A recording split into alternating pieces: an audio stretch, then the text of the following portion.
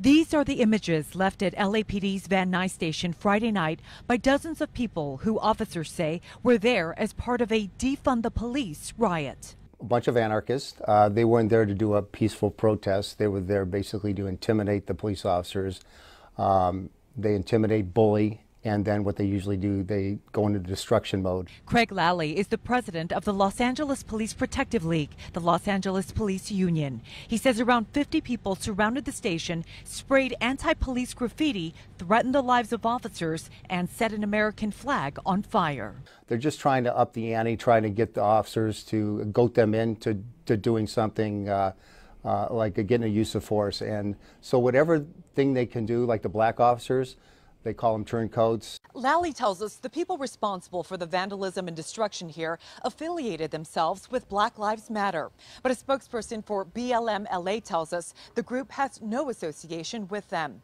Lally also points out that this type of behavior is being encouraged by an LA City Council member. These anarchists are coming from all over the country. And basically because of people like Mike Bonin, who's a city council member, encouraging these people to come.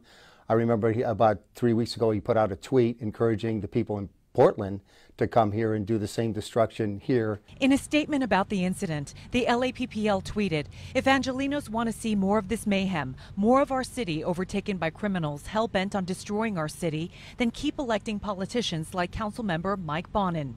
On behalf of Councilmember Bonin, his office sent us this statement.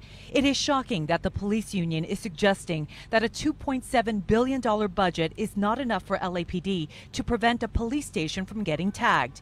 They can try to bully me by shooting ludicrous accusations in my direction all day long, but I am not going to support slashing virtually every other city service to pay for police raises."